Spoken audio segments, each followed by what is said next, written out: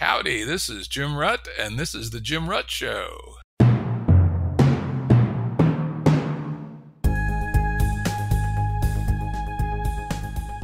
Listeners have asked us to provide pointers to some of the resources we talk about on the show.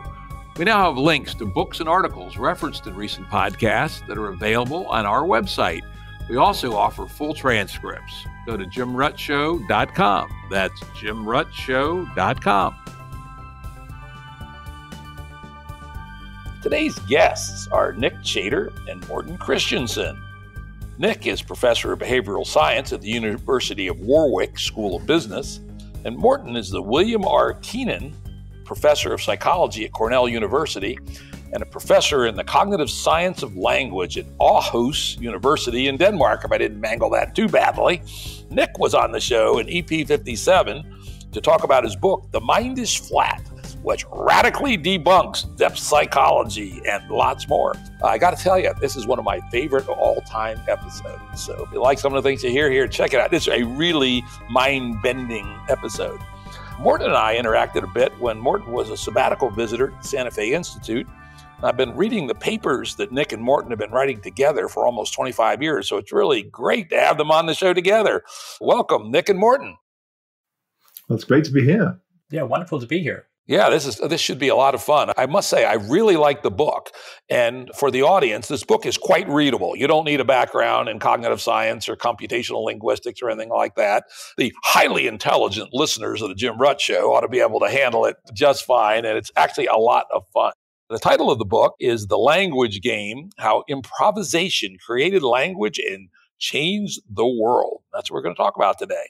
Before we get down into the book, let's drill into an analogy that y'all use a whole lot, and that is the game of charades. As it turns out, you probably don't even know this. Maybe you do. You use the term 197 times. And of course, it's a small group social game and one I'm familiar with from popular culture, but maybe somewhat surprisingly, one I've never actually played. Not a thing in my hometown, not a thing in my adult face-to-face communities. And I expect there's probably some others out there. So because you use it so much and it's so central to your argument, maybe one of you could take a minute or so and describe in a little detail how the game of charades works. Well, shall I take that? Yeah, so charades, which is something that's quite a big part of my family culture, actually, the kind of thing we used to play with my grandparents when I was a small child. It's a game where you try to convey either a book or a movie or a play or an opera or a song, and you do it purely by gesture. So you can't speak and you can't make sounds. So you think of something like, say, I think we're talking in the book about King Kong, and you think, well, King Kong, how am I going to do that? And you might think, well, I'll imitate some sort of gorilla. And if you're thinking a bit more about it, you might think, oh, and if I can get the Empire State Building in, that would be good. And maybe I can even try to swat at some aeroplanes. Of course, the person who's watching this has got to figure out, what on earth is this? What is this thing you're getting at? And sometimes it works and it's very satisfying. And sometimes it's hilariously disastrous. So you think, it's so clear. It's King Kong. And there's all kinds of crazy stuff about, slasher films or Psycho, or there's all kinds of wild guesses. But the miraculous thing about charades is that we actually quite quickly get attuned to each other. So one of the things that's so interesting, and I'm sure we'll talk about this later, is that if we played charades a lot with each other, there are certain things we start to do repeatedly. So, for example, if we did King Kong successfully, then if you needed to do some charade about it, something with an ape in it or something with a big building in it, for that matter, you might well find yourself starting with that charade and then sort of making a variation. So you'd be saying, oh, this is gorilla. We've got that straight. And on to the, now let's make some variation. And then if you did yet another thing, you might draw on several. You might draw on several of your previous charades, and gradually you're building up this kind of little library just for two of you, just in this, sometimes in the space of sort of 20 minutes or half an hour. But that's a very interesting phenomenon, of course. Very interesting and relevant for the way communication develops. So that's our idea. Yeah, well, we'll relate to that again a few times, I'm sure. But I think it'd be very useful just so people understand with some precision what it is. Now, let's hop into the book itself. And, you start off talking about the significance of language to what it means to be human. Yeah, one of the things that often underappreciated, because we use language all the time and oftentimes we don't really think about it, but it is crucial for almost everything we do. It's crucial for using the internet. It's crucial for establishing laws, society more generally, norms that we live by, and so on. So without language, we wouldn't really be able to be where we are today, for better or worse. And so in evolutionary terms, having evolved the ability to use language, that really changes the game, because now we can start to develop cumulative culture. That is, we can build on what other generations sort of created before, and that allows us to have improved skills, improved facilities throughout societies, and just in the way we live with each other. Yeah, and I think the thing is, it's so hard to imagine life without language. And I know at the beginning of the book, we talk about how it would be if language suddenly disappeared. And obviously, we'd be desperately struggling to maintain the lives we have now, because almost all communication would be extremely painful. We'd be using charades, in fact, pretty much the entire time for everything. But if you'd never had language in the first place, going back to what Morten was saying about accumulation of knowledge, every generation of learners pretty much would have to learn from scratch. So I would face the world as kind of a lone, isolated being, thinking, well, there's lots of weird stuff's happening. The world's very complicated. I've got to find food. I've got to find shelter. I've got to avoid being eaten. And I can watch other people, and they might try to give me hints. But as soon as we have language, we can say, this is where that particular type of a prey animal tends to be. This ice is dangerous. Don't walk on it. This is how to build a shelter. We can instruct each other. We can also create, as Morten was saying, we can create norms and rules for each other. We can say, we mustn't do this, or you did that and that's wrong. So we can start to build cohesive patterns of rules and laws that bind us together as teams and as ultimately as societies.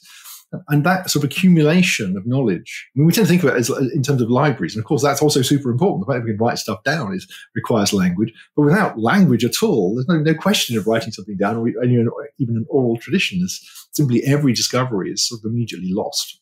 So it really is fundamental to building a complex, rich society such as humans have. And no other creature has language, and no other creature has a society remotely as flexible and complicated as ours. Yeah, it's always seemed to me that language is one of those fairly rare bright lines, right? At least language of our sort. And we're not quite sure what the whales and dolphins and such are doing, but our sort of language compared to the other primates, it goes, Mr. Chip and us share 98.5% of the same chromosomes, and he's not a dumb guy. In some ways, he's smarter than we are, interestingly, in certain kinds of psychological tests. But I don't see him flying around in a 787s. And so that bright line has made a gigantic difference. Now, when I'm reading books for podcasts, I often look for a single, fairly concise theme in the book. And I think I found one surprisingly early. I'm going to run it by you guys and get you to react to it. Now, this is Rutt's hypothesis of the deep theme of the book. The fundamental misconception that the rough and tumble of everyday language is a pale shadow of an ideal language where words have clear meanings and are put together following well-defined grammatical rules. But this traditional story has things exactly backward. Real languages are not slightly mangled variants of a pure, more orderly linguistic system. Instead, actual language is always a matter of improvisation, of finding an effective way to meet the communication demands of the moment. Yeah.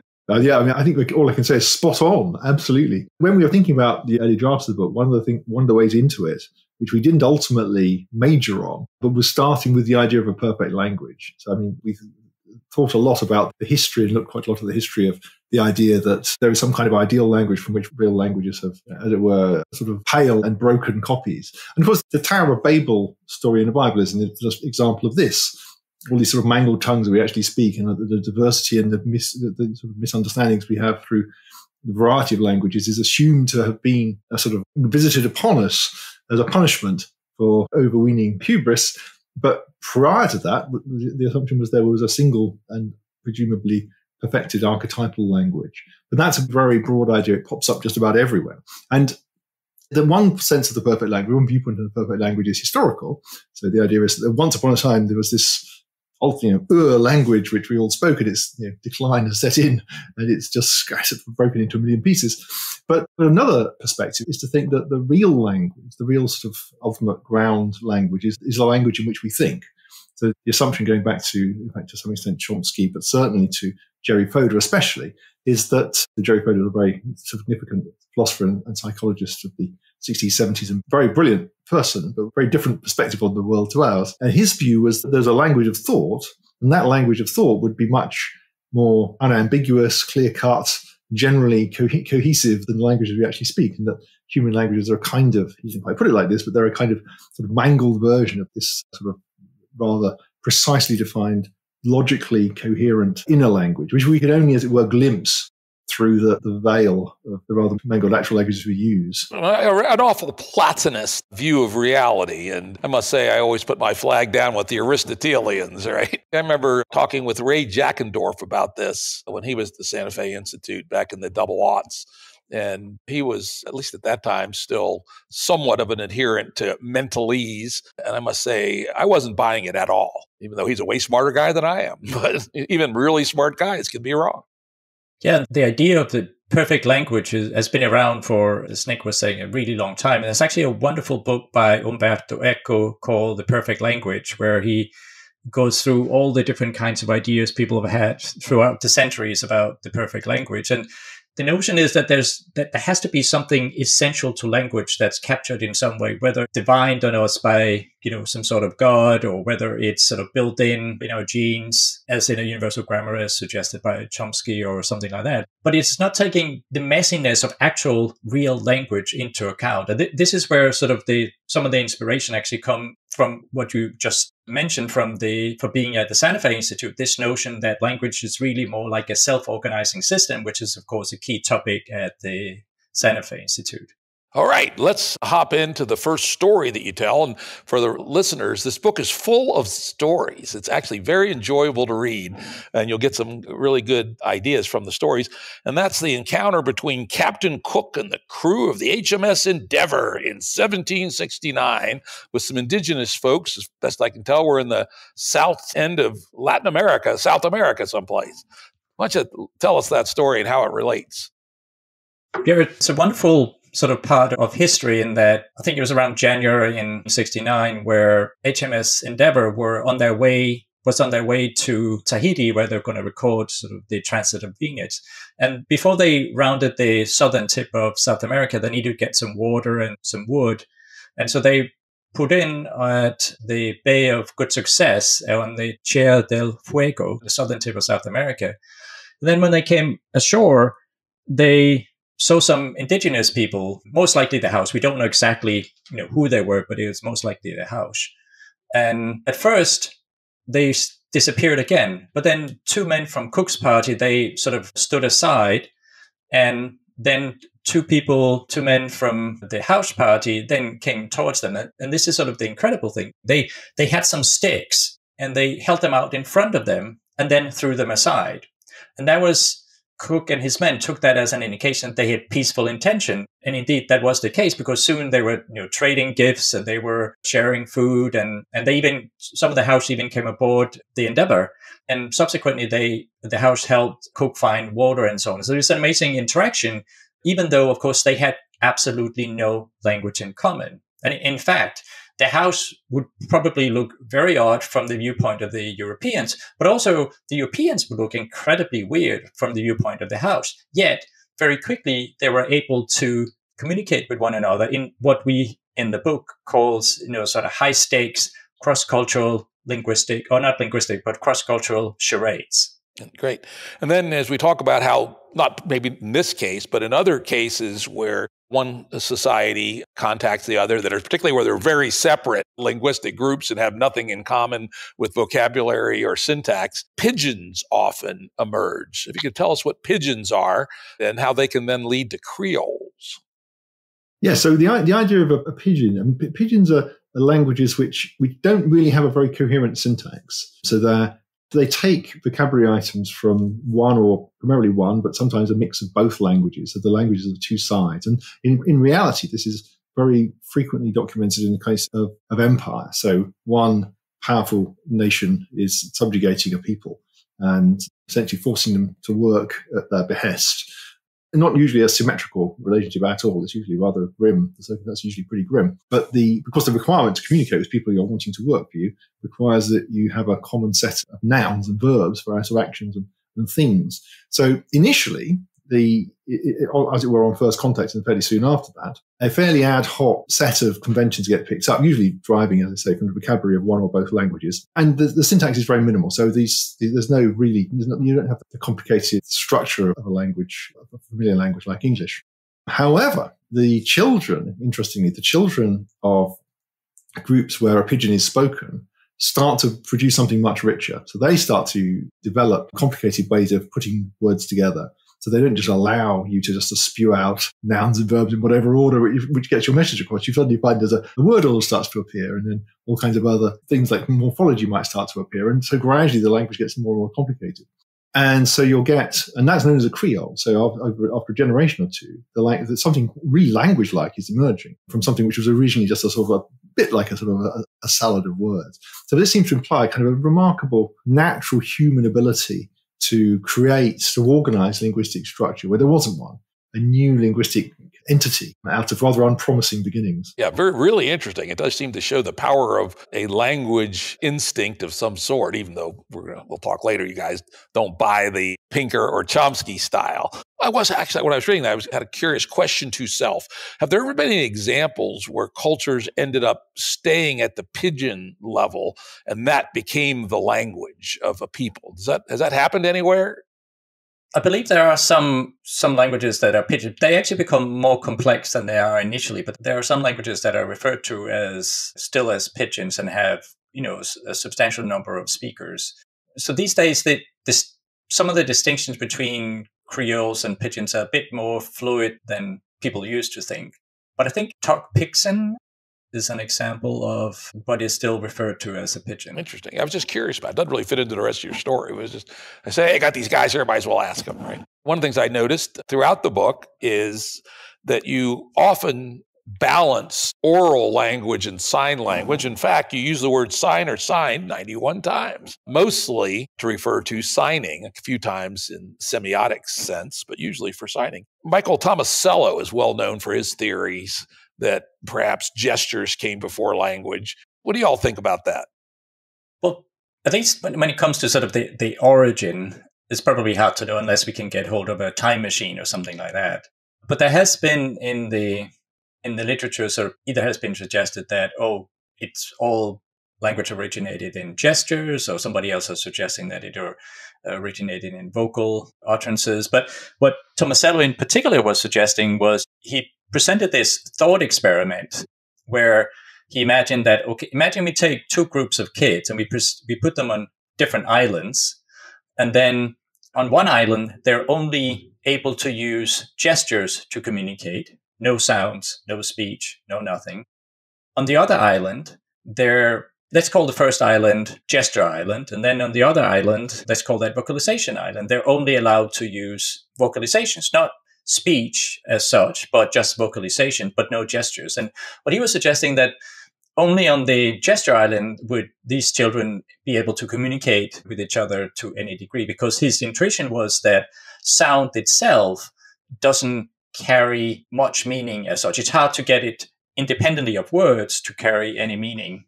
However, there's a very smart psychologist, Marcus Perlman from Birmingham University in the UK, who did an interesting study where he had all sort of people interested in language evolution create essentially sounds that should correspond to something like a tiger or cutting or water or something like that. And then these sounds were entered into a contest, and the people who could best produce non-speech sounds that would capture some of these concepts like cutting or tiger, they would win a $1,000 prize. And they took the best examples and then presented them to a bunch of people who didn't know nothing about what this was about. And then they had to guess when they heard a sound like what that referred to. And there was sort of a bunch of pictures that they would then click on the tiger. And it turns out that people could do this quite well. And they even did it cross-culturally and cross-linguistically across a number of different countries around the world, including indigenous people. And they were able to find that sound can carry some aspects of meaning, even in the absence of words and gestures. And I think that's very interesting when you think about the charade, because when you're playing charades, you get a sense of just how amazingly rich our repertoire of gestures is, and how you can imitate a very elderly person or a bear or somebody doing some cutting or an umbrella or all these things. You can create a sort of an image, a visual picture in the mind of the viewer, which can conjure up the right concept. And it's easy to think from that what sounds would be hopeless. And this is Tomasello's intuition, and mine as well. Well, language is great when you have words, but without words, these noises will be no good. So a kind of noise charades would not be nearly as effective. And what Perlman's showing is that noise charades is much more effective than you might imagine. So it's not really so clear that, if it were the case that noise charades was very poor, it would be a pretty powerful indirect argument that communication most likely would have started gesturally. Well, that's an interesting data point that points the other direction, makes it even more confusing, right? Yeah, that's funny. Another SFI guy and I, a guy named Walter Fontana, one night over a bottle of whiskey, were doing what you're not supposed to do, is to talk about the origin of language. It was one of the French research institutes banned the topic for 100 years or something like that. But anyway, we were talking about it, and we came up with our crackpot theory of the night, which was language may have evolved from multi-part tools, because creating and assembling a multi-part tool has a syntax and a grammar to it, right? And a semantics. And so he said the mental machinery for building multi-part tools was the bootstrapper. And obviously there's a evolutionary payoff, right? And if you want genes to pull forward, let's have a payoff. I can make multi-part tools. I kill more, reproduce better. My genes survive. And so that was the bootstrap to rudimentary syntax, grammar, and semantics. And then we also took a leap into the void and said, gestures on how to make tools might have been the precursor to language. I'm not sure if anybody else has ever come up with that crackpot theory, but an investment of one bottle of cheap whiskey, and that's what we came up with.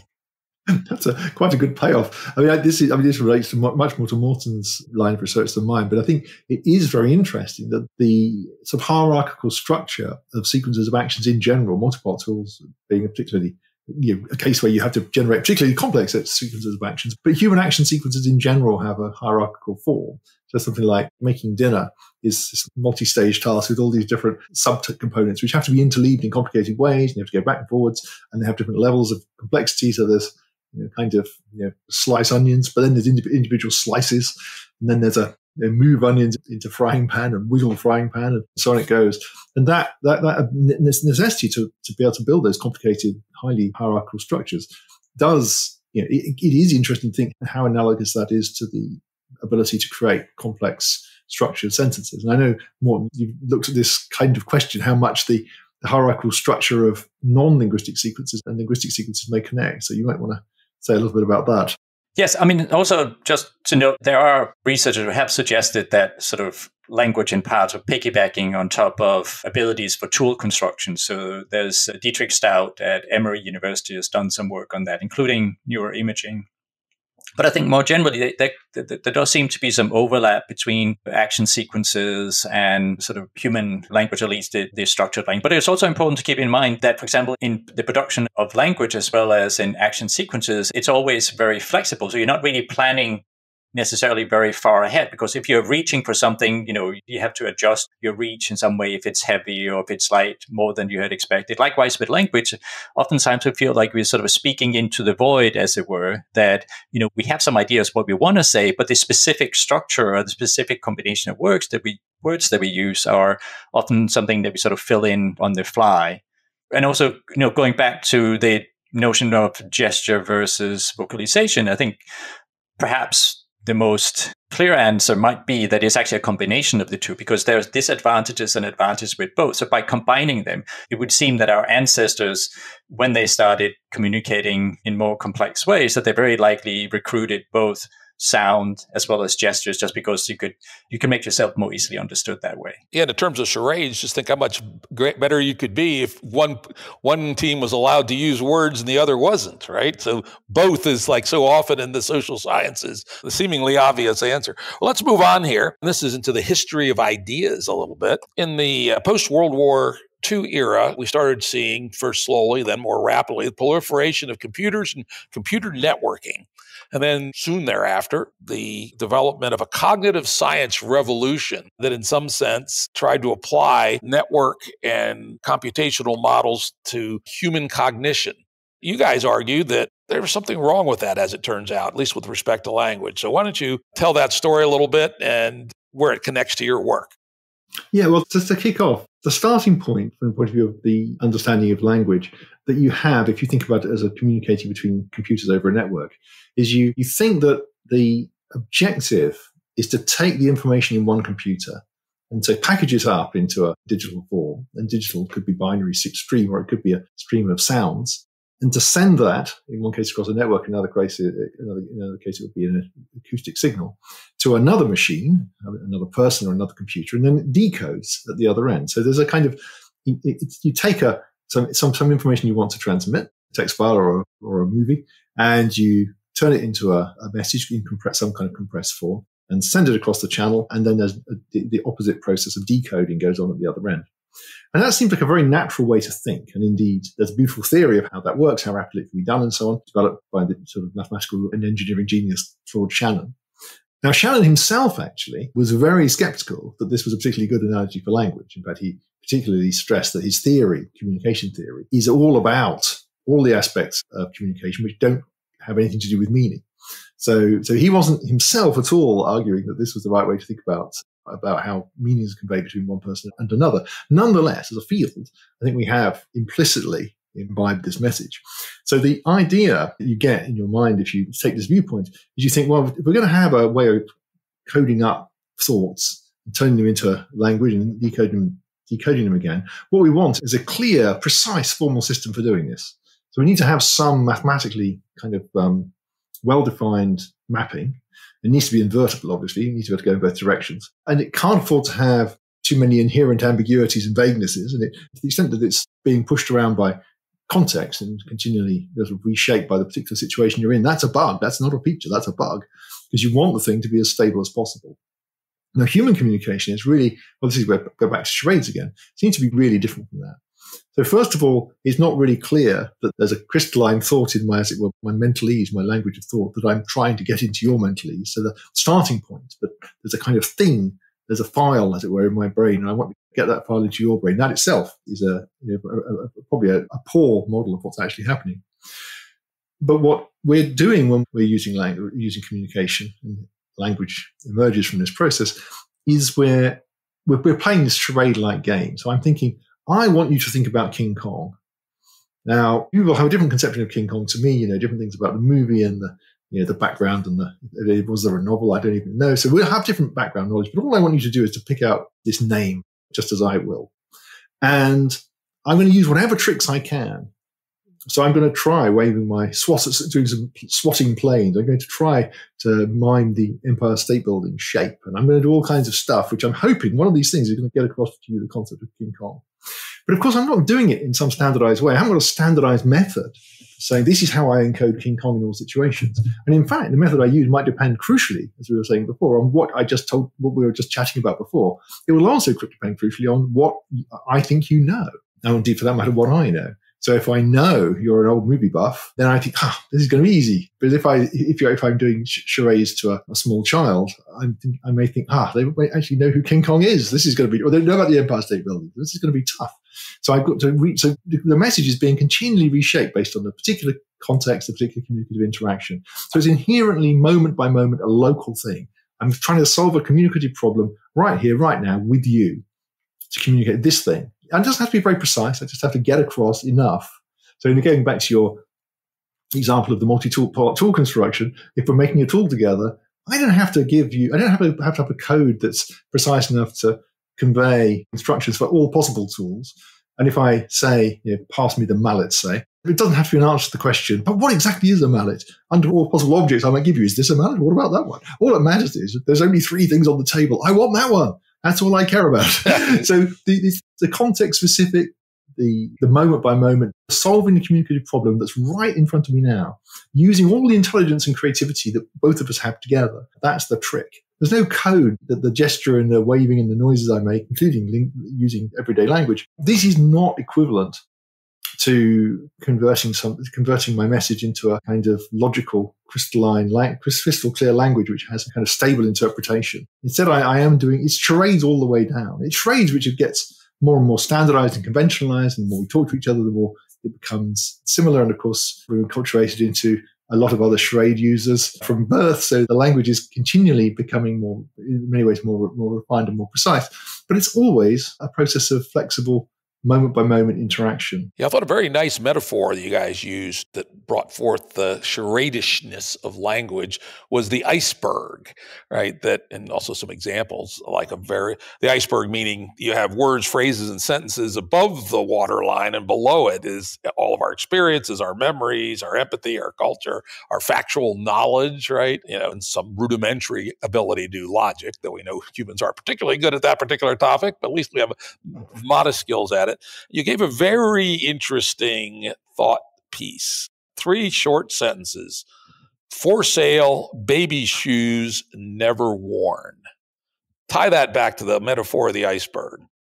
Yeah, that is sort of a very evocative piece of what's called flash fiction. And so when you first hear those 6 words, it's hard not to sort of concoct some sort of story about devastated parents having lost their child due to illness or something else. And then they're poor, so they have to sell these baby shoes they're so lovingly bought for this little child. But of course, none of this information is in the 6 words that you just read aloud. For sale, baby shoes never worn. And with regard to the communicative iceberg, the idea is that language is a collaborative endeavor. So when we are communicating with one another, we are sort of collaborating to create a common understanding between us.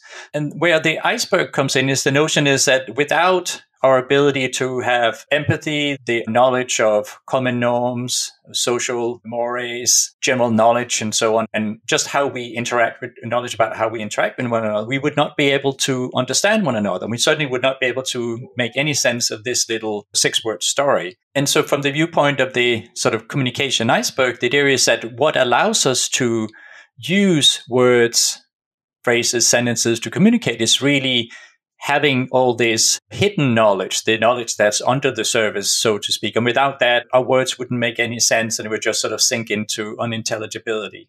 Nick, do you have anything to add to that? Well, I suppose that highlights how different this kind of communication across the network perspective is from the way language works. So if you naturally think you're going to communicate across the network, that you've got to have some kind of standardized protocol, and it's all precisely defined, and every packet of information has a well-defined way to be decoded. Whereas, and the message that you're pulling out has been, as it were, bottled and passed down the wire. So there's no magic kind of creative license on the part of the decoder. The decoder is not supposed to think, well, you didn't actually say, here's a ton of stuff, but I'm going to think that I'm going to infer all that stuff. But real communication is all about that inferring process. And going back to our charades with King Kong, to even work out what we're even talking about, you have to do all this inferring, all this reasoning and creative thinking. Yeah, there's some obvious proof. Just thinking about this as you were saying this, how could anybody not notice this? Think of the concept of marital misunderstandings, right? where you don't get it right?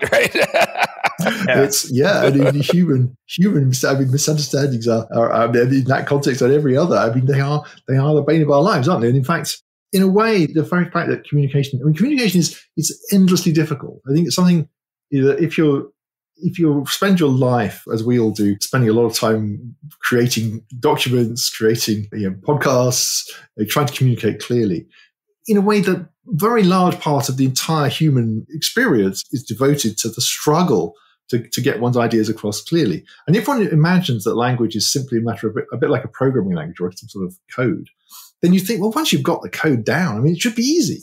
You just think the thoughts and you just translate them into the code. I mean, why is it so difficult? But of course, it is an endless challenge because it's a fundamentally creative process and a collaborative process. And of course, disharmony arises in close relationships where it fails. And I think one of the reasons it particularly causes disharmony is that in a close relationship, the assumption is you know each other so well, surely there couldn't be any misunderstandings. And the fact that there's misunderstandings is particularly annoying. How could you have thought this? Do you know me at all, et cetera, et cetera? Yeah, Stephen King wrote a really good book. Stephen King, the horror writer, who's actually a damn good writer, despite what anybody might say. He wrote a great book called On Writing, where he talks about this, but he uses different language, where you essentially have to mind read the other person. And I think what he meant was you have to make some guess on what the underwater part of their iceberg looks like, and then in a relatively economical fashion, project into their brain what you have in your brain and hope that it lands. And sometimes it doesn't. And so let's get on to the next reason that makes this even harder. And this is, I love this part because it just makes so much sense. And it ties in closely to well-supported laboratory research, which is the now or never bottleneck. You guys talk about the working memory limits, which are, sort of popularly known as 7 plus or minus 2. 9 is Einstein and 5 is George W. Bush. And in reality, I think the more recent research shows the number's more like 4 or 5, I think, something like that. But anyway, this turns out to be an amazing bottleneck for this Stephen King experiment of having only a little porthole to send these signals across to activate the underwater part of the iceberg. Take it away, gentlemen. Yeah, well, shall I start off? I mean, this is something we both have lots of thoughts on, but just to start off, one of the amazing psychology experiments that really struck us was that if you give people sequences of random sounds, sort of beats and clonks and bangs, and you give people, say, 4 or 5 of these sounds over a period of, say, a second, people have real trouble remembering even what order they occurred in. I mean, also what they were, but what order they were in. So you'd think, well, this is very strange. So you present sounds at roughly the rate that we say for speech sounds, and they seem to be just an uninterpretable jumble. And if you make that sequence more than 4 or 5, it's just, you've completely lost it. You've got no idea what the sounds even were. So that's really weird, because it seems to imply that, you'd think it would imply that if we try to communicate with each other by sending these arbitrary sounds, just noises which happen to be speech noises, we'd be baffled. We wouldn't be able to hold on to them. We wouldn't know what order they were in. We wouldn't know what they were. So the trick to get around this is that the brain has to take those sequences and make sense of them as larger sequences. It has to see them as chunks. It has to think, hang on, I've seen this sequence of noises before. This is the word tiger, say. It isn't just a random set of noises. And it also has to realize that particular parts of the speech sound can be interpreted as a t sound and the g sound and so on. So it has to do that quickly. Because if it doesn't do that quickly, more sounds are coming. And because of this limitation of 4 or 5, we're maxed out with 4 or 5 unless we can interpret as we go. We're maxed out with 4 or 5 random noises. So after 4 or 5 speech sounds have been encountered, I've got to, by then, have grouped them together and thought, I know what that is. That's the word tiger. If I can't do it by then, more speech sounds are arriving and I'm done for. And of course, we have that experience when we listen to languages we don't know or don't know very well. We have that sense of, it's just a pile of sound coming at me, help. I just heard the word, one word popped out at me, and then, I'm lost again. So you have that sort of sense of zooming in and out of understanding because it's just coming too quickly for you to decode it. Now, the thing that is very interesting there is that process of creating chunks has to happen immediately. If it doesn't happen immediately, the onrushing torrent will wipe you out. But it's also a recursive thing. So you have to take the speech sounds and turn them into parts of words, say syllables or morphemes or whole words. But then the same story applies with words. So if I give you a sequence of words, 4 or 5 words quickly, and you can hang on to that. But if I give you 7 or 8, you can't, if they're arbitrary words. And so you've got to do the same thing. You've got to put these words into some kind of logical connection. And you've got to do that fast, because otherwise you're wiped out by the new lot that appear. So the processing of the cat sat, you've got to think, well, the cat, right, that's a thing. It's doing some sitting on the mat, right? Okay, I've got an object and it's sitting on it. And you've got to interpret this as the sentence is coming in. Because if you don't, your mental representation of those sounds is going to be obliterated. So there's a kind of chunking all the way up, as it were. You start with small units. You have to chunk them quickly, sparse. If you don't do it, immediately you're done for. That's the now or never bottleneck. It's now or never to work out what was said there. If I don't do it now, I'm never going to know, because the onrushing speech stream will hit me. But I've got to do that at the level of sounds to words, or parts of words to words. And I've got to get words to phrases and up to whole sentences, or even larger units of discourse as well. So there's this hierarchy of complexity, which obviously characterizes language. Across every language, they all have this same hierarchical structure. That's sort of inherent from the limitations of our memories. Yeah, Morten, what do you have to say about language through the now or never bottleneck? Well, one thing that actually the bottleneck is even more severe than it may appear, because oftentimes might feel that, oh, our minds are a little bit like digital recording devices and so on. But it actually turns out that the sound that we hear, for example, when I'm talking right now, that disappears, the actual sensory memory of it, the echoic memory, disappear within about 1/10 of a second, which is incredibly fast. So if you don't do something with that sound, it's just gone. And of course, we experience that all the time. If somebody is talking and you get disrupted for a second, then suddenly, what on earth they're saying?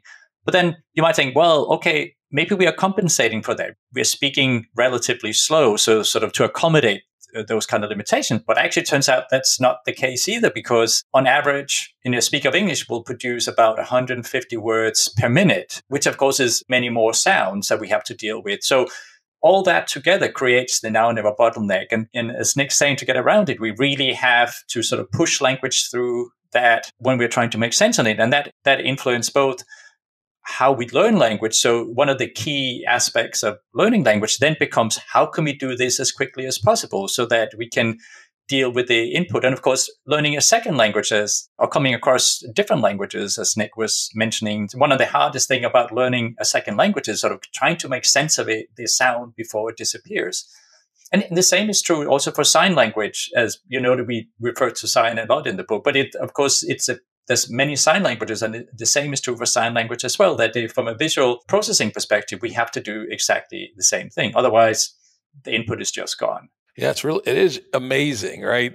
When you think about it, that we're processing 150 words a minute, and very seldom, at least on the right side of 15 beers, do we just sort of break down and it's all incoherent, right? It's quite remarkable. And yet it all has to go through this little bottleneck, the perceptual memory bottleneck of 80 milliseconds and the, working memory bottleneck of, maybe a second or two for certain things and 250 milliseconds for other things. And it's funny, I do work on some projects that are trying to do language understanding. And not a single one of them even thinks about this idea of a series of bottlenecks that might actually be useful in producing a language that's efficient. Now, it may just be that we've done the best we can and that our language is actually terrible, but at least it's an existence proof that a pretty powerful language can get through these little straws and yet still be useful.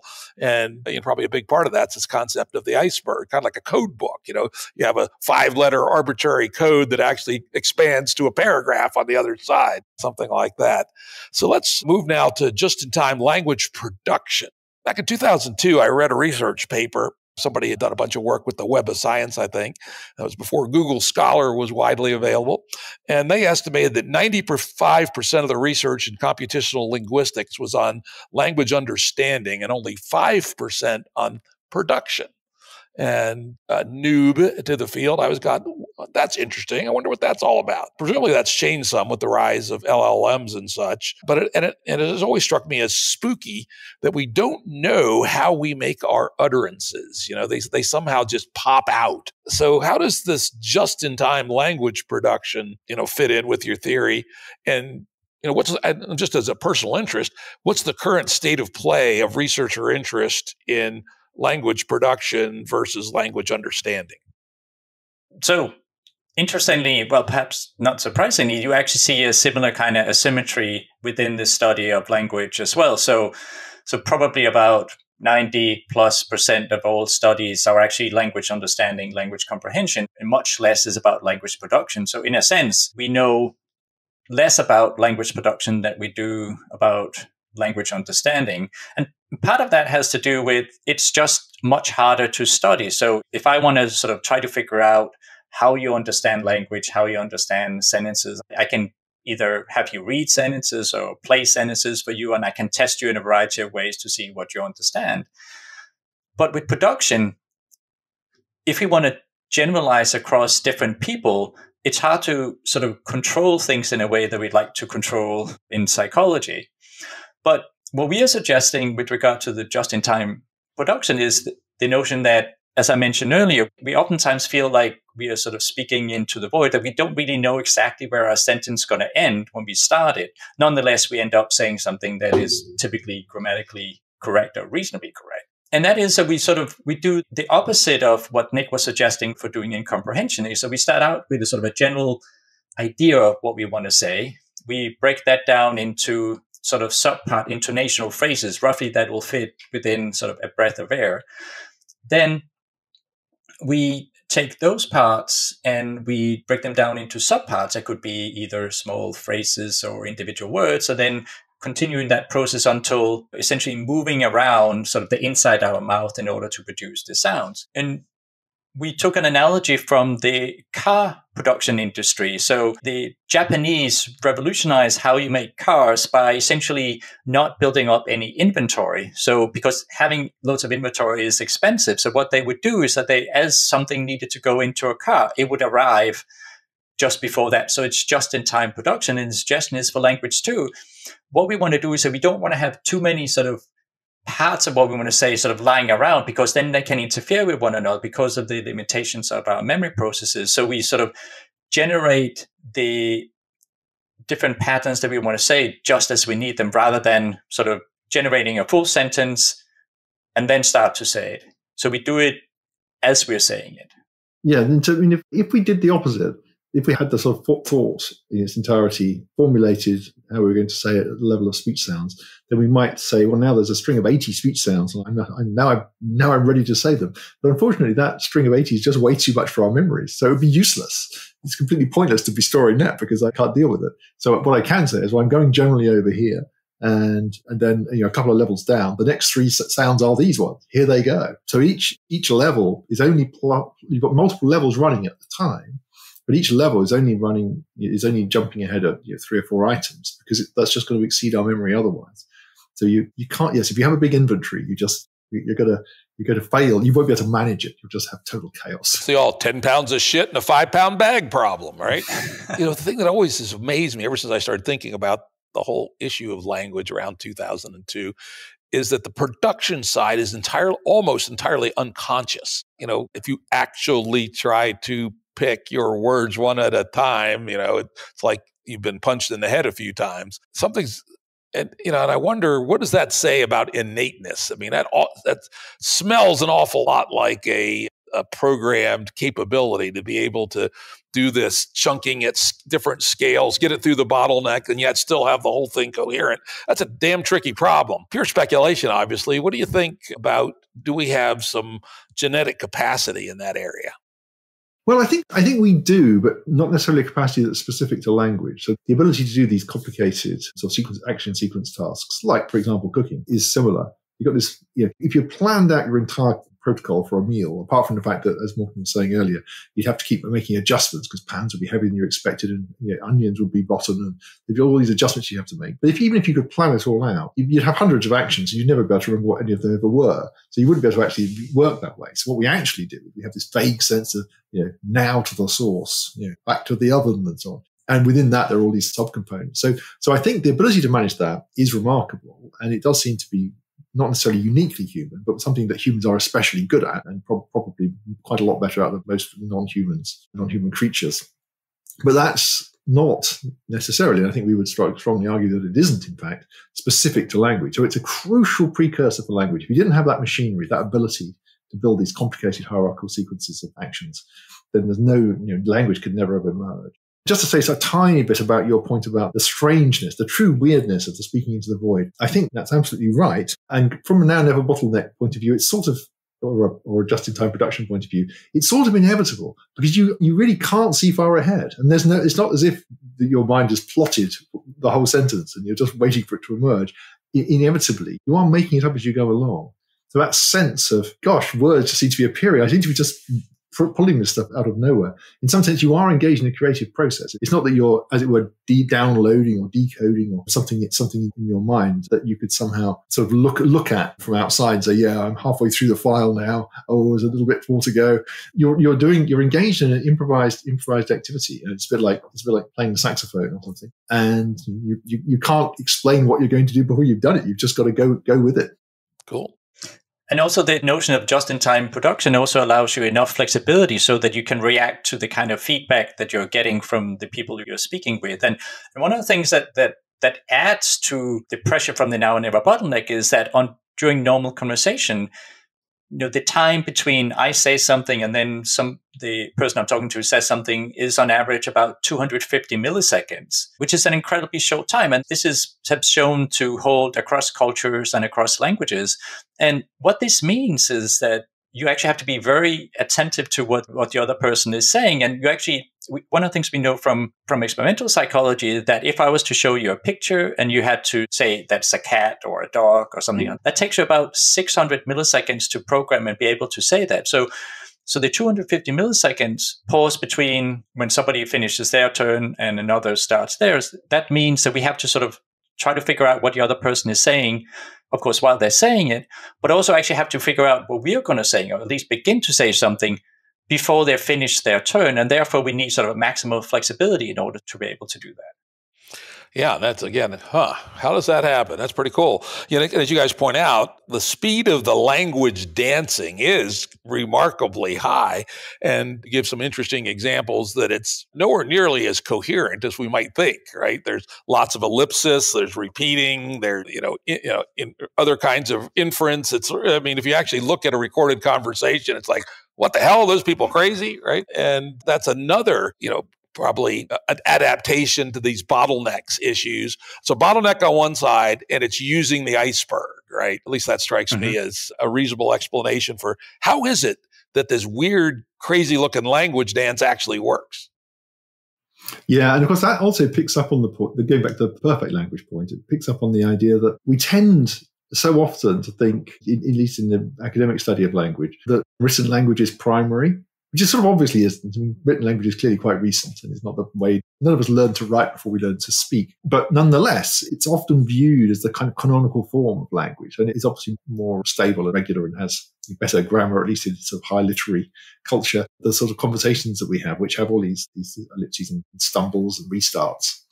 But of course, taking this charades perspective, we should absolutely see it the other way, the more natural perspective, which of course, the way natural language has evolved and the way we use it all the time is this chaotic jumble that allows us to get our thoughts across to other people we're interacting with face to face or over the internet or the telephone these days. And that the fact that then you can codify that and formalize it and make it more precise and develop a kind of more standardized written language is a very interesting thing. But that's, thinking that is the ultimate study or the kind of the essence of language is a fundamental error. But actually, linguists have often done that. So at least post Noam Chomsky, there's been implicitly a great focus on what's a proper grammatical sentence spoken by not necessarily spoken, actually, really written and read by a literate speaker of the language.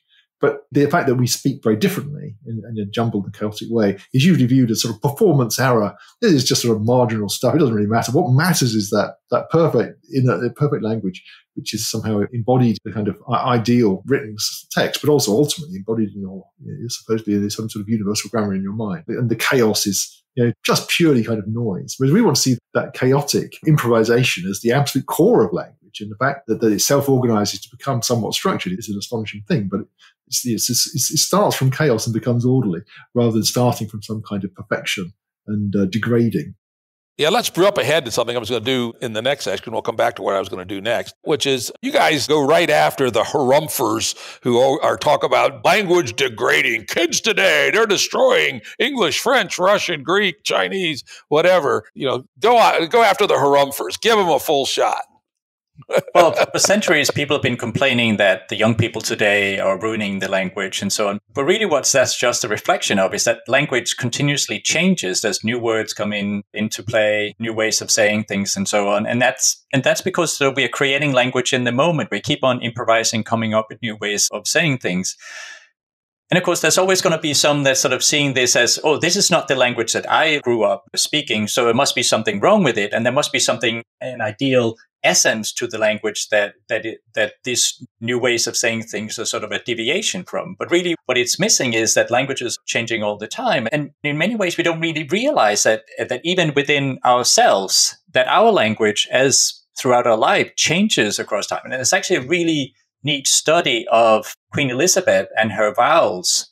So we all know that Queen Elizabeth, before she passed away, of course, would sound very posh to many people. And so her way of producing vowels and consonants would be sort of sound posh to many. But it turns out that over the many years that she was the Queen of England, she changed her vowels. So what a set of linguists did, they analyzed her Christmas speeches, which she's been delivering, I think, since sometimes in the mid-60s or something, 1960s. And they recorded her vowels, and they could measure this specific kind of vowels that she produced. And it turns out that after 40 years, she no longer spoke the Queen's English, at least when it comes to vowels, because her vowels had changed. So they actually ended up sounding more like the vowels that the general population would use 40 years ago. But because they had changed too, she still sounded posh. It's just that she had changed to where they were, and they had changed themselves too. Interesting. Yeah, this is like the essence of language is it's always evolving, right? Exactly. Yeah. Yeah. And not necessarily devolving. You guys made a good point, which is if we took the harumphers seriously, then you'd have to look at, the descendant languages like Danish, Swedish, Norwegian, and Icelandic that came from the Old Norse as, barely functional, degenerate, and you'd expect them to be going around Reykjavik on all fours, right? And that's just not the way the world is.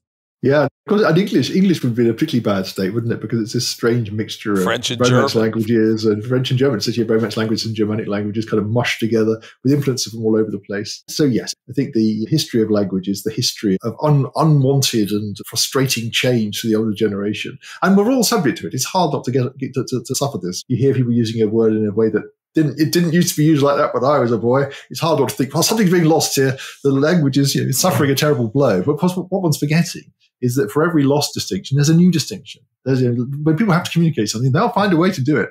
And by the way, in a world that's getting increasingly complex, it's probably not 1 for 1, it's 1.5 for 1 or 2 for 1. Yeah. It's interesting. I try hard, although I still do it being a geezer, try not to say kids today, because you remember that they've been complaining about kids today at least since the time of Socrates. And if we were actually getting worse every generation, we would be back on all fours by now. So I think language is a great case. You guys make a really good case against the harumphers, one of the best I've ever seen. Anyway, let's get back to where we were, which is another one of the in some ways it's a challenge of language, but it's also evidence, I suspect, of your hypothesis, which is the meanings for many of the tokens in the language. And you guys do a really nice job, a little light dance around the phrase, the unbearable lightness of meaning. Take it away. Yeah, right. So many people know the book, The Unbearable Lightness of Being, Milan Kundera, and we're taking the phrase, which actually a colleague of ours, a PhD student of ours, George Dunbar at Edinburgh, we have never found this in writing, but he picked up this phrase and generated this lovely phrase, the unbearable lightness of meaning, which is wonderful because what George was interested in was the amazing flexibility with which people's categories jump around based on really very ephemeral cues. So we riffed on this in our discussion of meaning. And I think one of the things that's rather nice is that if you think about lightness as your starting point, you think, well, lightness is a pretty basic kind of thing. It just refers to the opposite of heaviness. I mean, what's complex about that? If you just take lightness itself, you find that, of course, it has enormous numbers of meanings. So you can talk about light infantry, light brigades. You can talk about light loads. You can talk about light houses in slightly different contexts. You can talk about light reds. You can talk about light music. And you see what's going on here. This single word, which is not an exceptional or unusual word, this has this enormous variety of uses. Now, in the charades world, this is what you'd expect, because as long as you can build some kind of conceptual analogical link between light, as in, say, for example, a light stone versus a heavy stone, if you can build some kind of conceptual analogical link between that and a light versus a heavy voice, which it appears we can, this is something that psychologists would be quite interested in, the fact that we can make these connections between quite different modalities and quite different kinds of thing, but in a stable way. So it's not the case that some people think light stone corresponds to a gruff voice, and in fact, pretty stably, the heavy stone is the gruff thing, and the light stone is the high pitched thing. If those things are stable, then we can use light in all these different contexts, and it's incredibly generative. So it's like the King Kong. You've got a charade component, you've got a token light, and I've got some wines, and I want to pick out the one that's a lighter, maybe flavor. And I think, well, I've got a token for this light. Let's give it a go. And if it's the case that you can make that mapping, which it seems we can in a fairly reliable way, then I can now use it to describe wines, which I wasn't doing before. And so you've got this astonishing flexibility, which is only really limited by our collective, collaborative creativity. I mean, we have to be creative in the same way. So it goes back to your Stephen King point. If one person tried to conjure up something in the mind of another, the conjuring up process does require that we're aligned with each other, so that my connection with what a light red or a light wine might be has to have some link to you. But it doesn't have to be that precise, because it only has to do the job of the moment. So if I say, "Oh, could you pass that light red cup?" We don't have to have complete agreement on exactly what light red means in all possible circumstances. We just have to know it's not that there's only two, one's dark, one's light. It's that one. So this tendency for us to continually reuse and evolve and spread out the meanings of our words is very basic. So Wittgenstein, who's a great philosopher who the language game, the title really comes from his discussions of language. I mean, we don't have a profound and Wittgensteinian level of profundity in our book. I can certainly guarantee that. He's a very deep thinker indeed. But the idea of languages and communication operating in these kind of momentary games, that's something that came from Wittgenstein. But Wittgenstein was also very interested in the idea that meanings are not bound together by some common core. They're bound together by what he called family resemblance. But family resemblance is, in Wittgenstein's mind, that each member of the family, each component, is just tied somehow to some other one. And it doesn't have to be the same. There's no common essence. There's no common core. And so, once you've got the idea of a light red, you can probably do a light blue and a light yellow. If you say, "Oh, how are all those light colors? How do they relate?" Which may be something to do with whiteness or something, or translucency. How do they relate to the different kinds of, brigade in the military or frigates in the Navy? You might say, "Well, there's no real connection really, but light gets me from one domain to another. And then in that domain, we can play around and we can go to some other domain and play around. And this sort of network of connections can take us in any direction." But what you don't get, and what psychologists, linguists, philosophers have often imagined you must have, going back to the perfect language perspective, what you don't get is some kind of common meaning. That kind of answers the question, yes, but what does the word mean? What is it? What's the core meaning of light? And to which the answer for Wittgenstein and for us would be, well, there's just the wrong question. There's just this network.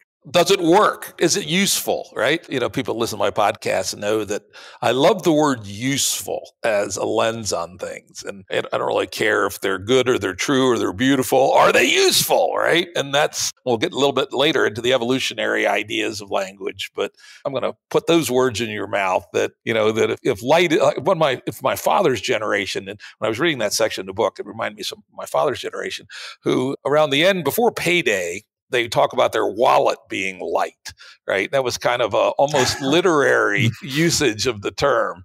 And obviously the difference in the weight of their wallet was probably insignificant, but metaphorically it worked kind of in the Lakoff and Johnson kind of sense, where you take the physical and you project it into some other domain. You guys also talk a little bit about how this is the way kids use language, very toddlers. And I'm very focused on this because I got a 2.5-year-old granddaughter who is very verbally adroit and will be arriving in about an hour and a half. And I haven't seen her in a month, and I expect she's made another quantum leap in her use of language. So how do toddlers use these tokens that are highly overloaded? Well, oftentimes what happens is that it might seem that they know the meaning of the word in the same way that we might think that you and I know it, or at least an approximation of it. But actually, what they're doing is just trying to make sense of what you're saying in the moment.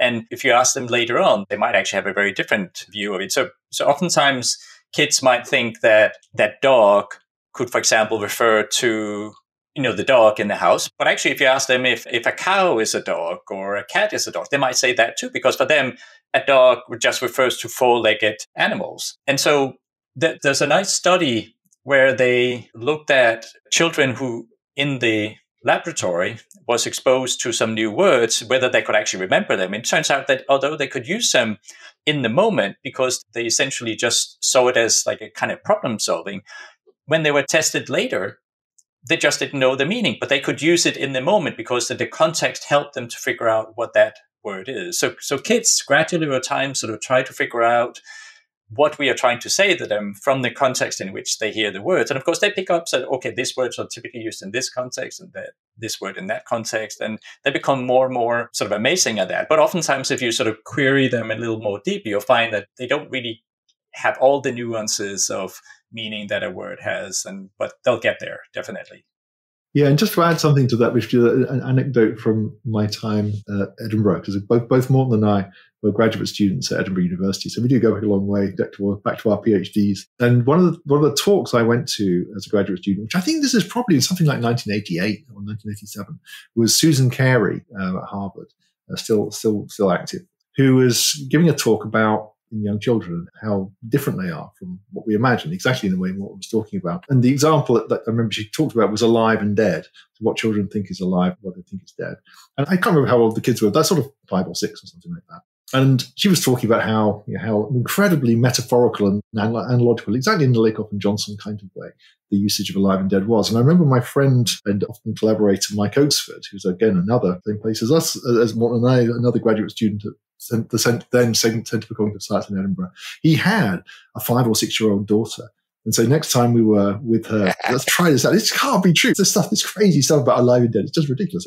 Well, let's just ask Julia. And who's now, of course, a 40-year-old woman or something. It's how does life go by so fast? And it was truly astounding. So we discovered that if you asked, is a car alive? She'd say, no, car's not alive. Oh, well, not if it's going along, it's alive.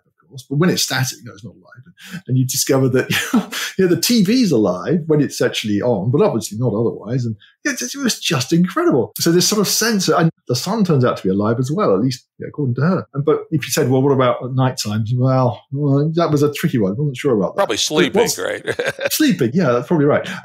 She was very lucid and could give good stories about the meanings of these words, but it was just totally not what we imagined at all. And yet the kid could communicate just fine. Absolutely. I think that was my takeaway from this section is the stuff is way sloppier than we think, and yet it still works. I mean, it's the miracle of human communication and human intelligence, isn't it? It's not the miracle isn't that we're just so precise that we can get everything down pat. The miracle is that we can be so sloppy and succeed. And we have to be, because the world is way too complex for us to understand it. What's inevitable when you're a small child is you don't understand the detailed meaning of dog and cat and alive and dead and all these things, because the world's way too complex to comprehend at that age. But of course, the world's always too complex to understand. I mean, we never be able to start speaking to anybody if we had to understand the world around us, because it's way more complex than we can possibly imagine. And yet, we can still communicate very effectively. So that sloppiness is it's an inherent miracle of it's inherent to the sort of miracle of communication. We can talk about a world without really knowing how the world works.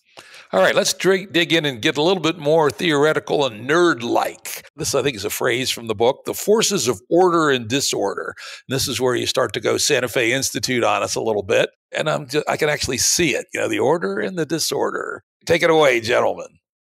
Well, shall I start with a few words of that? I'll hand over to Morten now. I think the starting point for, as we've talked about with the perfect language dream, the starting point for most theorists of language is to think that the order must be primary.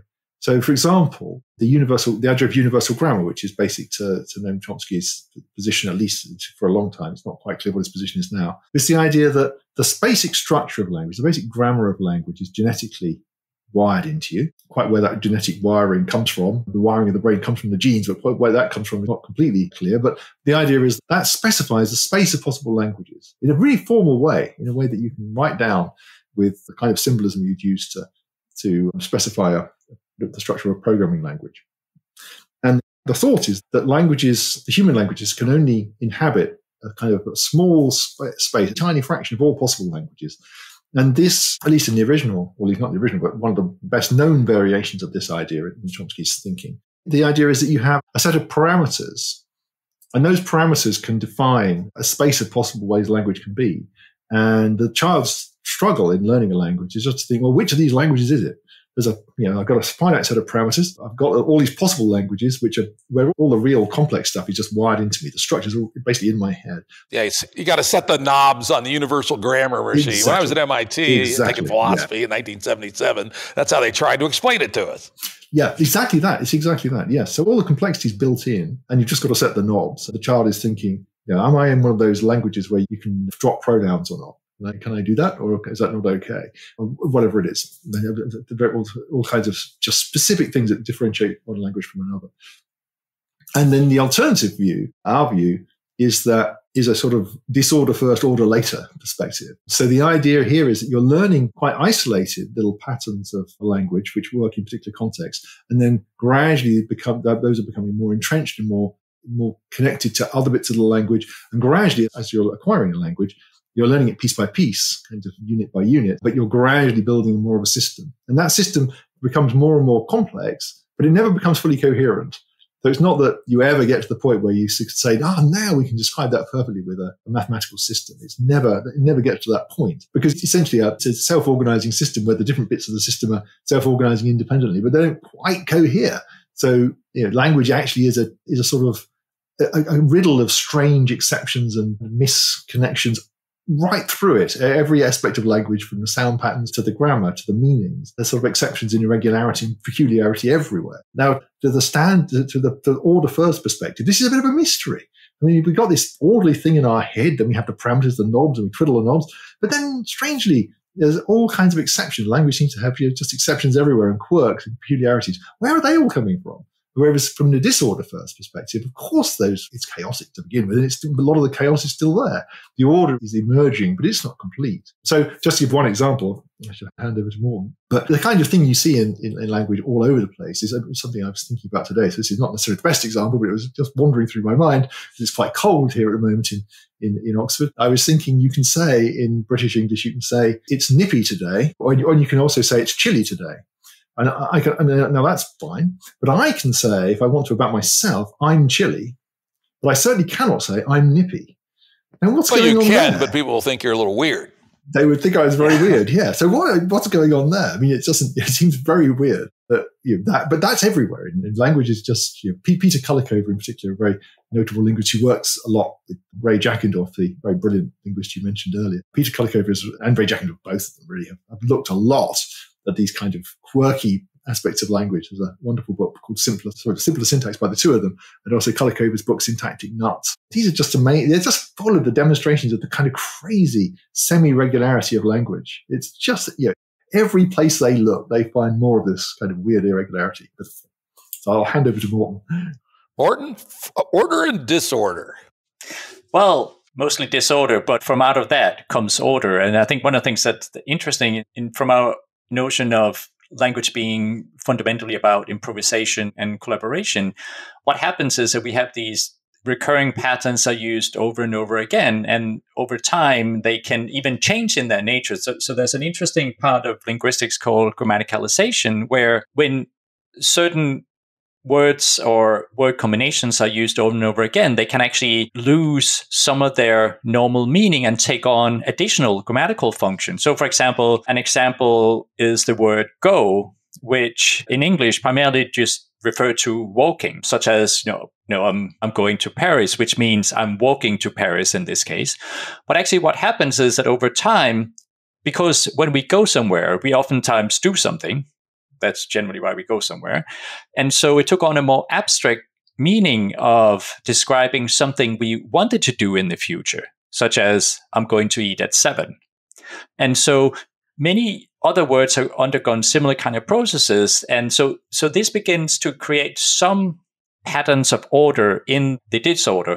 On the flip side, because we're essentially trying to communicate sort of in a way that's good enough for the present purposes, it allows for all sort of flexibility and variation, so that we don't need it to be sort of hammered down into sort of a strict sort of order based on rules and so on. And as you were referring to earlier, when you look at actual transcription of speech, it's incredibly messy, yet it does have sort of quasi-regular patterns, the kind of patterns that we also see emerging in self-organizing systems, as we like, or as I'm sure they still like to talk a lot about at the Santa Fe Institute.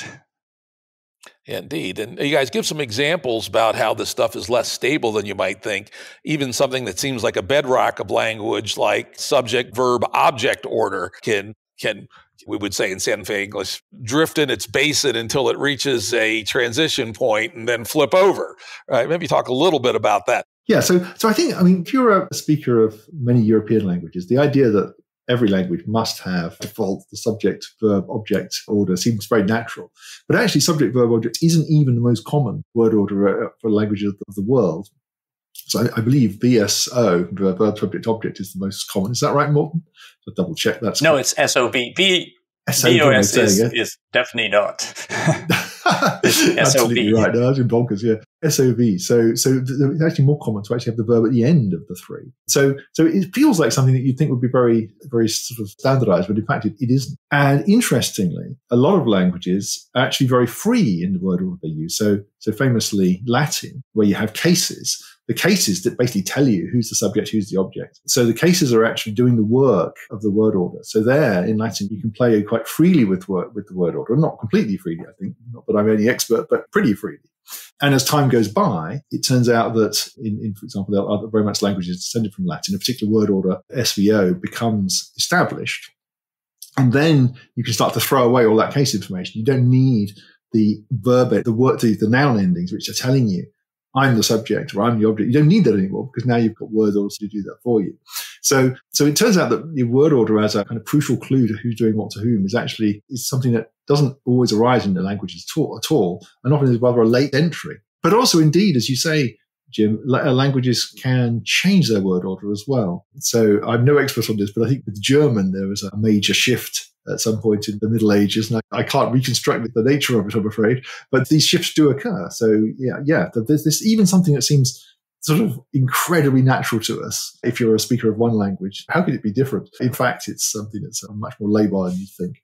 And probably some of them were frozen accidents. Some particularly verbal 9-year-olds started doing it one way and it stuck. You know, one of the things I think a useful lens of the Santa Fe Institute way of thinking is how much of our world is frozen accidents of one sort or another. Well, let's move on to a big topic. We spent some time on this one, is what you guys call language evolution without biological evolution. And I guess that strongly contrasts with people like Pinker and Bloom. I don't know if they still do, but they used to claim Prometheus, the man of language, suddenly appeared magically out of the head of somebody 100,000 years ago. You don't think that's true. So tell us how we can get language evolution without biological evolution. Well, the Prometheus story was actually Chomsky's idea that it sort of about 100,000 years ago, suddenly there was in some of our descendants and the ability to form structure in a particular way would have merged in that person and then would have been sort of carried down through descendants. Pinker and Bloom suggested that we would gradually have changes in our brains to accommodate sort of a genetic endowment for language. Now, both of these two stories we don't find very likely for a number of reasons.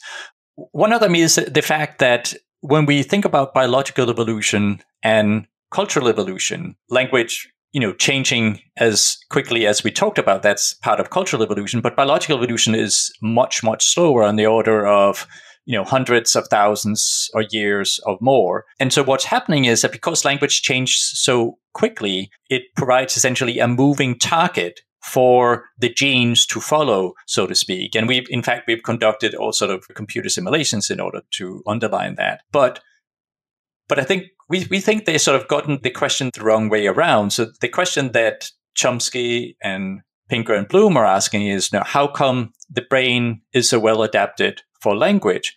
Well, we are suggesting instead that given the speed of cultural evolution, what we should ask instead is, why is language so well adapted to the human brain? And here we have this idea of language as a self-organizing adaptive system that is adapting to the human brain, to the way we interact, to the human body, and so on. So over time, the reason why we see this sort of reasonably good fit between our brains and the languages we speak, it's not because our brains have adapted for that, but rather that languages themselves have adapted almost like little organisms to our brains. Yeah, that was a powerful lens when I read that. I go, aha, that's a really big idea. Yeah, no, and I think just to amplify that, if you think about the divergence of human population since we left Africa, we have been spreading out in a rather chaotic way across the globe for a long time. And there are many populations which have been dispersed and had little contact for 50,000 years or more. So if you take people who are native to Australasia and look at people who are native to Europe, their common ancestry would be going back 40 or 50,000 years at least. Now, if you imagine that there was some kind of co-evolution going on between culture and biology, which is the Pinker and Bloom kind of story, there's some kind of incremental ratchet-like cultural interplay between the development of language and that somehow getting we're bedded down into the genes. We're adapting to the language we're speaking, and then the language changes more, and then we adapt to that. So there's this kind of coevolution story. If that were right, then we would expect that it should be really tricky for example, people with a native Australasian heritage. They should struggle to learn English, and vice versa. People with Australasian backgrounds should find it very difficult to learn Aboriginal languages. But that's just totally wrong. Basically, anyone can learn any language. Any baby brought up anywhere seems to be pretty much identically good at learning any language. And so it seems like if there was ever this cultural evolution, biological and cultural interplay, it sort of mysteriously stopped. In fact, it stopped as soon as human population started to diverge. Because if it didn't, if it happened after any divergence in human population, we'd find there would be these weird difficulties in learning different kinds of languages because those different biological populations would have been evolved to those specific languages. And that's just completely not the case. So it seemed much more credible, in fact, the only real story that makes sense, I think, from an evolutionary point of view, that there really hasn't been substantial biological evolution, which is specific to the way languages have been created. So if we evolved language as a cultural object, then we'd all be evolved to different things around the world. But we're not. We're all able to speak any language. So basically, the biology comes first. The precursors, the biological precursors and sort of foundations on which language is built, they come first. They're not adapted to language. They emerged before language appeared. But then we can build this cultural machinery on top. In the same way that we obviously can, for example, with writing. We can all read and write, but nobody thinks, God, this is an amazing ability, this reading and writing. There must be some kind of genes for it. But obviously there can't be, because writing was only invented a few thousand years ago, and hardly anybody in human history wrote or read until a few hundred years ago. So clearly that's wrong. The same story, and then you could say the same story for mathematics or music or any other cultural form. And I think the same story is true for language. These cultural forms are building on biology. They're not. The biology is not being shaped around them, or there's no genetic endowment for language or for writing or for music or anything else. And actually, reading is a good example. Our ability to read is a good example for thinking about some of the potential counter-arguments to this notion that we don't have a genetic or a sort of brain-based endowment specifically for language. Because one of the arguments sometimes comes from that we see language breakdown, for example, following strokes in particular areas like Broca's areas and so on. And we also see there's certain genes like FOXP2 that seem to affect language ability. But interestingly, we see the same thing for reading. So in the case of reading, there are genes that have been suggested to play a role in affecting reading ability, leading to dyslexia. And we also see that there can be damage in certain parts of the brain that can lead to dyslexia as well. Yet, we also know that, as Nick was saying, because reading has only been around for about 7,000 years or so, and during most of that time, there's only been a very small subset of the human population that's been able to read. And so we are arguing something similar is true for language, that because language is a cultural product like reading, the fact that we can see specific patterns of language breakdown, for example, in damage to certain parts of the brain, or that we can see certain genetic conditions affecting language ability, that doesn't necessarily mean that these genes or these areas of the brain have evolved specifically for language. Yeah, there's some great arguments in the book on how the FOXP2 stuff and the mutations on it are a pretty strong argument that there isn't much current, at least, evolution going to support especially the different languages. And I think that you guys did a great job of laying that research out. It convinced me, and I'm a skeptical son of a bitch, right? There's some other very interesting topics here, which unfortunately we're not going to have time for. N learning versus C learning, Schelling points, why Danish is so goddamn hard for people to learn. I didn't know that it was, but apparently it is. And some riffing on Sapper Wharf, everybody's favorite topic. But we got to leave a few minutes for the hot topic of the day. So anyway, read the book and you can read all those good things. But we're going to have to leave 10 minutes here at the end to talk a little bit about the hot topic of the day, which is what you guys know about language, and what does that tell us about things like ChatGPT and other approaches to AI meets language? Yeah, I mean, this is really interesting, and obviously it's breaking news almost as the book was coming out. We had some discussion of GPT-3, which is the machinery inside ChatGPT. So the thing that really, it's an incredible piece of technology. It's just amazing that it's possible to to train a neural network on what is essentially pretty close to the whole of the web, and that it's actually able to distill anything useful out of that, to the extent that you can write. It can write bits of computer code, write stories, write Morten may talk about poems in a moment. It can do all of this kind of stuff at really quite a high level. It can, to some extent, translate from one language to another. I mean, it's just an incredible technical achievement, and it's quite remarkable. It's it's sort of the opposite of what used to happen in AI, where there'd be huge amounts of over-promising and nothing would actually happen. And now everyone's thinking, well, these neural networks are pretty cool, but they're fairly limited. And then suddenly a breakthrough piece of technology is created, which does all kinds of things that no one really expected it could, I suspect, including its own creators. So it's just astounding. But it's worth remembering that what it is doing is something like an incredibly clever and incredibly sophisticated cutting and pasting and mutating of language that's already lying around on the web. So if you want a story in the style of Jerome K. Jerome, which is an example we talk about in the book, and you want it to be on the subject of Twitter, it will amazingly write you a story. And the first paragraph, at least, it starts to degenerate a bit, but the first paragraph is actually pretty funny and pretty well done.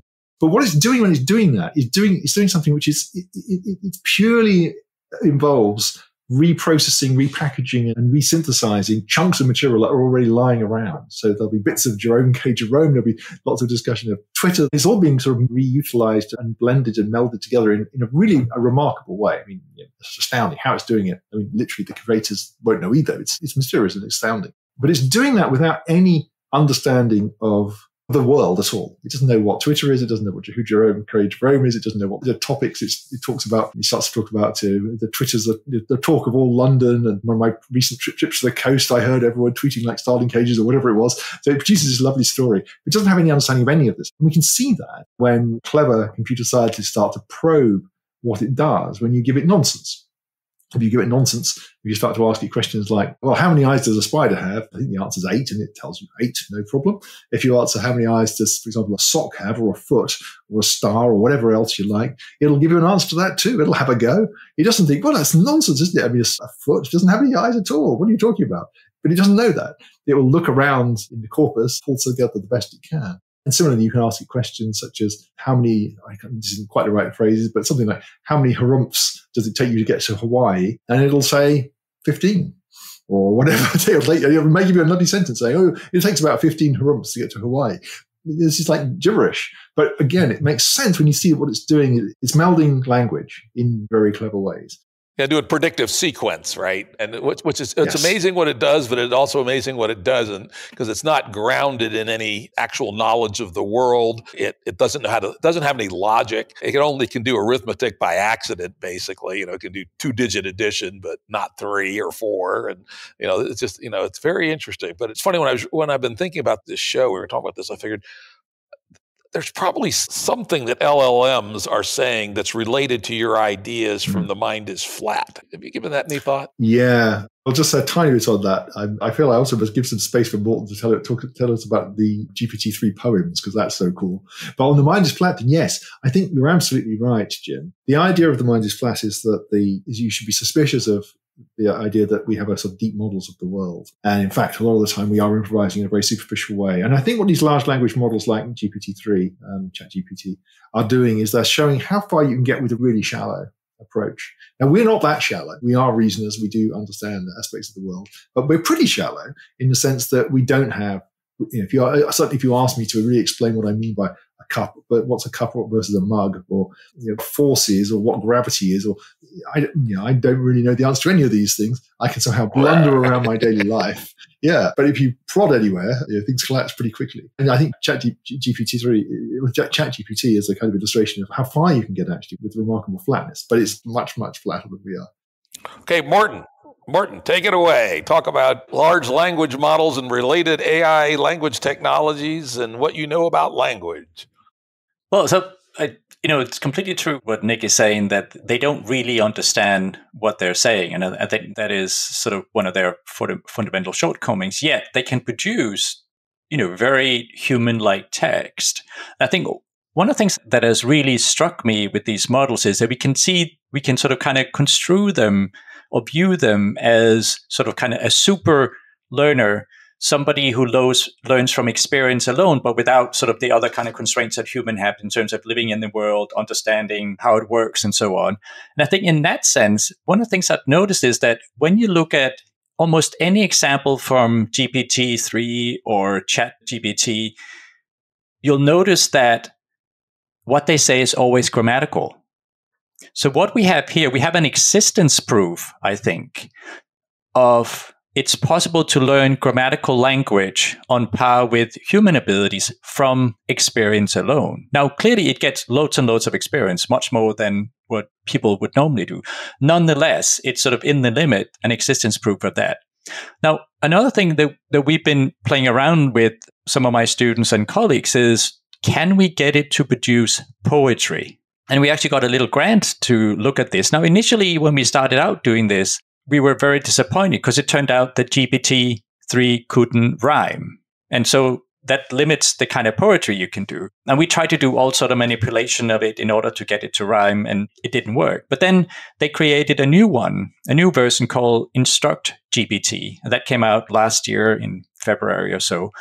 And that model, they're trying to fix some of the problems that it has. Because it's trained on what's on the internet, it would oftentimes say things that were racist or sexist or in other ways upsetting to some people, and to a lot of people, in fact. And so what the company behind GPT-3 tried to do was to have humans actually give it feedback on its productions and then to try to correct for that. Now, as I can only imagine is an unintended consequence, it learned how to rhyme. And I have no idea why that is. Yeah, I was like completely blown away. Suddenly it could rhyme. So suddenly what we could do is that we could give it some examples of Shakespeare and then ask it to continue in the style of Shakespeare. And it would do, including rhymes.